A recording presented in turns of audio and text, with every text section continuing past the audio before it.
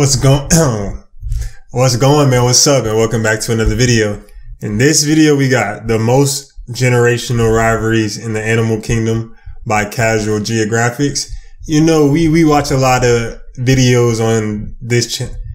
You know, we watch a lot of Casual Geographic videos on this channel. I don't think I gotta explain who this is or what he does. We all know by now what he does. But the link for this video gonna be down in the description, so if you want to watch that for yourselves, make sure y'all go ahead and check that out. And let's go ahead and get into this one.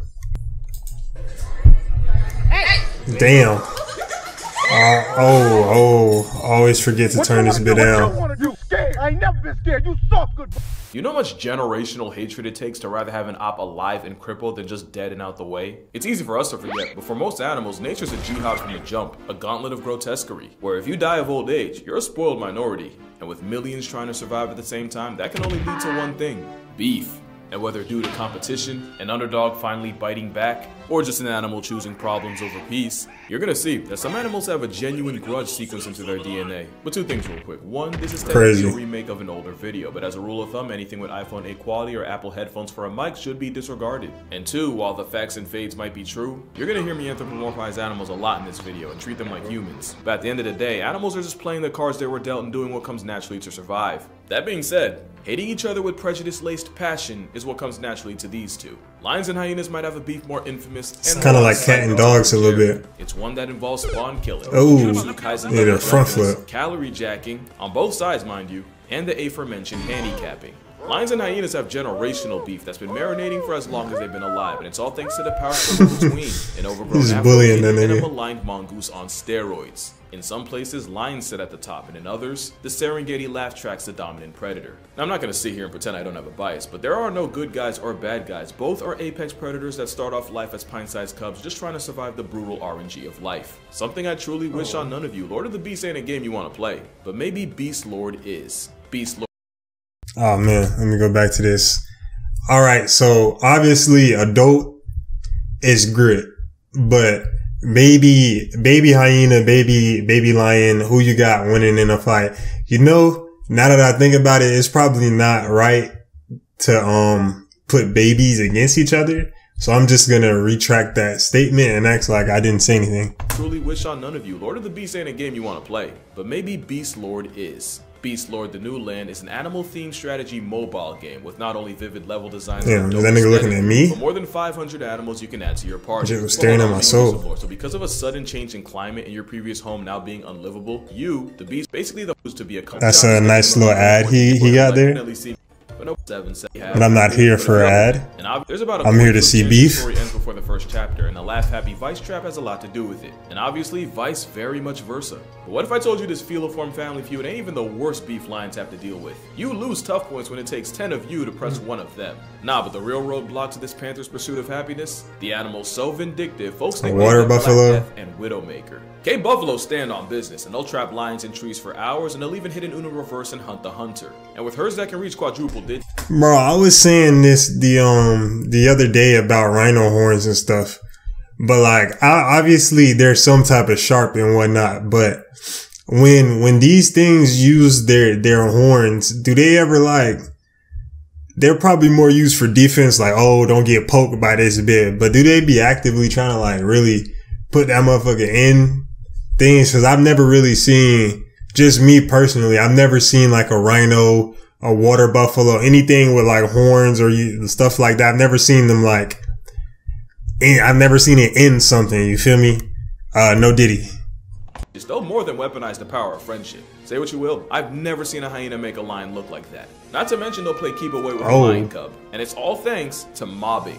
And mobbing's exactly what you see here. And it's we the mob gang. A rogue. Them boys said, "I'm with the gang. I'm with the mob." What was you thinking? Highly intelligent, highly social tank of a primate. Divided, baboons are leopard lunch meat. United, and the leopard gets folded like an omelet. You know it's an iconic beef when the kids are involved, and both leopards and baboons will kidnap the young of each other. With leopards, some say it's a chess play. Debate the baby's bigger, ruthless parents. While baboons have enough foresight to cancel a cub before it can grow up into a problem. That's not the only theft they commit. Baboons are underrated predators that'll turn a gazelle baby shower into a homicide and a happy meal. Which means baboons aren't above pocket picking other predators. Which makes it wild hypocritical that the same malice monkeys will ruin leopard hunts with an alarm call to warn their prey. It takes a special level That's of crazy. to red block a predator on the hunt. It's like how we used to think humpback whales were the guardians of the sea for saving other animals from killer whales. Whole time it's an ancestrally traumatized cetacean going out of its way to interfere with orca hunts to make sure the zebras go home hungry. You see, the whale killers will often murk baby whales, and the humpback hood does not let that slide.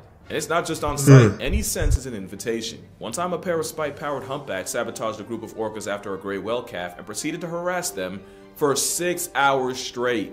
Seals, sunfish, and apparently even penguins have benefited from the beef. As the humpback motto states, no orca alive shall prosper. And that's on pod. It might seem like the leopard gets grief religiously in this beef. Just know when the Did they lights tell go you out, that? Where did he find that out? It's the How does he know busted night that? vision and being the best tree climbing cat that makes it a bane to baboon. So I'd say it's pretty even. And if you're wondering what happened to him, he's fine. And the very next day he was seen trying a trio of porcupine. So clearly his risk calculator's broken. But at least baboons have numbers on their side against an athletically disrespectful feline. Imagine having problems with... Bro, you know what I think about animals, right? Like this monkey that's getting grit by this leopard or whatever. If he gets away, right?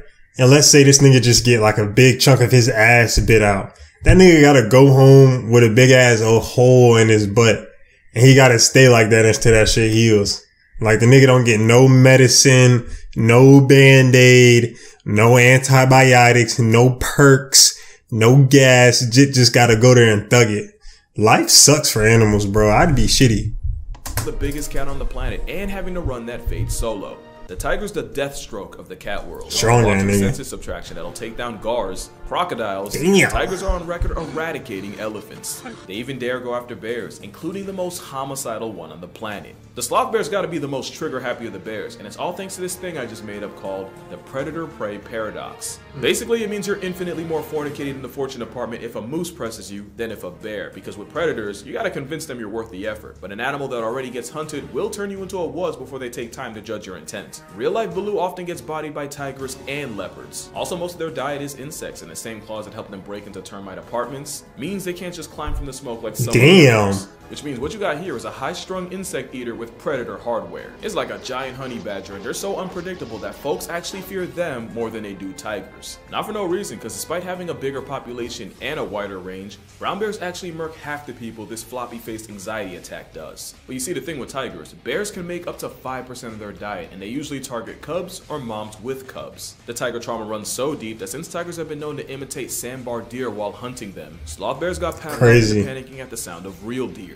So what you got here is a beef between a predator and prey that opts for fight over flight. Sloth bears will square up to a tiger head on, and the sheer balls of facing them can intimidate inexperienced tigers that don't know. That nigga hefty. The ones that do prefer to catch them slipping at the termite mound, ambushing the sloth bear and going for its neck. Because once the slothy has to grapple with a giant house cat, it's up for him. But even then, the equalizer of Asia better come correct, and sloth bears instinctively go for the face, and even in a losing effort, the bear can cripple the tiger. Especially when it's a mother ready to die about her baby. And I was not kidding, put the aggressive Volca in a higher weight class and lions would have the same problems. And like any great beef, both sides have a healthy level of respect and fear, where sloth bears usually avoid tigers, and tigers are generally wary of bears. Meanwhile, the next beef has one animal literally praying they don't run into each other. 2020 had a lot of headlines, so many that you probably forgot the murder hornet subplot. Yeah, I remember them. I ain't forget. Hornets, and they are pretty much black Air Force energy in the form of a bug. Their sting is sharp enough to poke through gear beekeepers normally wear. Damn. Their finishing move literally involves decapitating their prey with their mandibles. In Japan, these homicide hornets knock off 30 to 50 people a year, and it's not just people on shirts. They also severely bully bees, and unlike bees, they can sting multiple times, can deliver 10 times the venom, are 5 times bigger, and are built like a tiny armored fighter jet. That's how murder hornets can obliterate. Yeah, imagine seeing one of these niggas, bro. When Asian hornets started popping up in the US, people were understandably shook, and it was believed only one bug could stand up to the aerial assaults. The praying mantis is straight up oppressive, an ambush hunter that has lizards, frogs, fish, and even small birds on its body count. Praying mantis is such a cool bug, bro. Flight, they've been made their choice. And in 2020, a video like would go viral of a mantis murking a hornet, going for brain like a sapio. In the wild, it's a different story, and it's often hornets that get caught packing up praying mantises. They're arguably the only insect that can give 10% of the Furious 5 problems. But as you can see, a mantis won't miss a chance to settle the score, but who has the upper hand in this rivalry? Unfortunately, it might not be who you want. According to scientists, it's usually the mantis taking the L, so much that mantises are actually a well-documented source of food for the hornets. And while the god-fearing roaches get their licks in when they can, pretty much everything has to go right for them to come out on top. But also, you peep out a Terminator termite ripped off its legs before eating it alive. Don't try and tell me this ain't personal. The sad truth is, this hornet was actually anesthetized before it got manhandled. They literally had to nerf the hornet to gift wrap a W for the mantis. The mantis might not be the answer against a Bundy bug, but damn it if they don't just start eating his head. So do bees. While he was alive, that's crazy. And vibrate so hard, they imagine getting your head ate while you're still alive. And while both bees and mantises get their moments, this is the first beef to have human intervention. But it's not like the next beef, which was 100% caused by humans. The heaviest snake on the planet is the green anaconda, and the second heaviest is currently slithering all over Florida. The Burmese python can measure nearly 20 feet long, weigh up to and over 200 pounds. Man, we got everything down here, bro. Deer to birds to bobcats. Normally you'd have to go to Southeast Asia to see them, but thanks to Florida's fetish for f***ery, along with illegal pet releases, the same predator that puts the noose in nuisance is now a legitimate part of the population. They were first seen in the Everglades in 1979. Today, they're 100,000 strong. There's even a theory that in 1992, Florida folded to Hurricane Andrew, which leveled a python breeding facility and allowed them all to escape. Today it's believed that for every one python that gets sighted, there's hundreds if not up to 1,000 that don't. And with 30,000 sightings from 2008 to 2010, safe to say Florida's officially finding out. The problem is, back in Burma, they have tigers and leopards to keep them in check, but here, there's only one animal that can hope to stop them. Alligators are a prehistoric assault weapon, and on the rare, they've been known. Shout out to all the alligators in Florida, bro. And as predators without prejudice, they'll also find smaller snakes like the python. The problem is, once pythons get big enough, they'll eventually spin the block and cook gators. So now what you got is a sledgehammer with teeth and a leather straitjacket in an arms race constantly trying to eat each other, and I'm still not doing the beef justice. When the Bane of Burma swallows an alligator, its body goes into overdrive. Its heart rate increases, organs like its heart, kidneys, and liver all get bigger, and its metabolism hits another gear. Not only can a python digest a whole alligator in only a week, if Dr. Steven Secor of the University of Alabama is right, it actually takes less energy for them to down a gator than other options like rats or pigeons. I bet you think that's metal. Wait till you hear what he pulls. Because pythons will actually read their victim's heart rate while squeezing them to death, so they know when to stop. Problem is, alligators can slow their heart rate all the way down to 2 to 3 beats a minute. This means the snake can end up calling it too soon and prematurely start swallowing the gator alive, only for it to struggle hard enough to bust through the snake like a messed up crazy. Well, they both died, but nothing says beef more than if I'm going down, best believe death taking this 2 for 1. That's how ugly competition can get. And this is the other side. Foxes and owls have no love lost, and it's for the classic reason of them pretty much having the same grocery list. Also, foxes will swipe owl chicks, and some owls like the eagle owl will murk them right back. But it's the snowy owl and the Arctic fox that run into each other the most, especially with the white Air Force building nests on the ground and foxes being willing to steal from anyone. Big ass polar bears. It's a lot of this, a lot of posturing, and a whole lot of hold me back. Whether it's an owl-fox feud or a reptile dysfunction, most animal rivalries just start with them trying to put food on their plate. But what about a beef between animals working together? Octopus will straight up deck fish in the face, and according to science, it's a case of workplace assault. Octopus and fish like groupers often team up to hunt, since the octopus can chase prey through and groupers be stupid. Tries to do in open water, they get got by the grouper. You see 2 problems. 1, in a partnership, someone's bound to get shorted, and 2, octopus are smart enough to hold grudges and just do stuff out of spite. An octopus named Truman decided he wasn't rocking with one of the researchers, so every time he'd see her, he'd give her the old siphoned saltwater shower. Eventually, she would go off to college and then come back months later to visit, and at that point, Truman hadn't been on disrespectful timing in a minute. Yeah, that streak ended the moment he saw her, as he super soaked her on sight. So octopus that feel like they're getting cheated in a partnership are much more likely to get punchy. Sometimes they'll lash out just to keep the fish in line. And sometimes if an octopus got backdoored in the past, they'll just project it all over a new fish that didn't even do anything. And since octopus can hunt several fish at a time, they'll even get petty and ban the offender from the entire hunting party for the aquatic crime of embezzlement. That's why one of the worst things to beef with is intelligence. Just ask coyotes, since ravens and coyotes often end up scavenging for the same scraps, especially when they belong to wolves. But of course, the generational instigator, the raven, will straight up snitch on coyotes trying to pinch off the wolf pack. And while Wiley's running for his life, what does the raven do but fly directly over him like a helicopter during a police chase? Imagine getting violated by a wolf pack, all because a goth tweety put a hit out. Last thing you want to do is make enemies with an animal smart enough to do something about it. Something a city in South Africa is learning the hard way, because Cape Town's currently being overrun by baboons. And like most things, it's our fault. Because no matter what you tell them, there's always going to be towards feeding panhandling primates. The only issue is baboon society runs on bullying, where dominant monkeys will basically steal the lunch money of lower ranks. So not only do baboons not fear humans, but because people kept feeding them, a lot of them see all humans as low ranks. And bro, I'll kick that nigga in his shit, bro. His whole chest gonna cave in. Have been known to break into houses to raid fridges. They'll mug small children, and you can even get carjacked by a whole troop. Thanks to the Cape Nature Conservation Laws Amendment Act, it's illegal to feed, trap, poison, or kill the monkeys, meaning these habitual... Oh yeah, then it's definitely good fade then. Went to court over me fucked up. After he said 8 of them broke into his kitchen and started attacking him and his wife. But with thug monkeys also stealing crops, some people said f*** it and started fighting back. And not only do the monkeys end up getting hurt or murked, it only makes the baboons lash out even harder. That's not the dental of an animal you want problems with.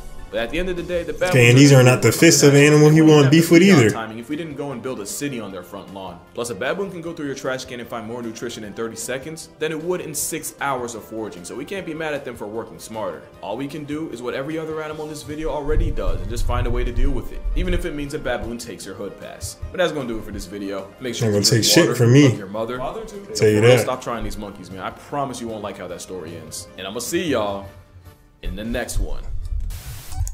Me too, bro. And I hope that y'all enjoyed this video. If y'all did, leave a little like, comment, subscribe, share, all of that good stuff. Turn the post notification bells on too. And peace, love, and positivity. And I will catch y'all in the next one, man. It's 2 options in this world. Is you gon' win or lose? Is you gon' take the risk or not? You know you gotta choose. Yeah, I can't keep one, so all my bitches come in twos.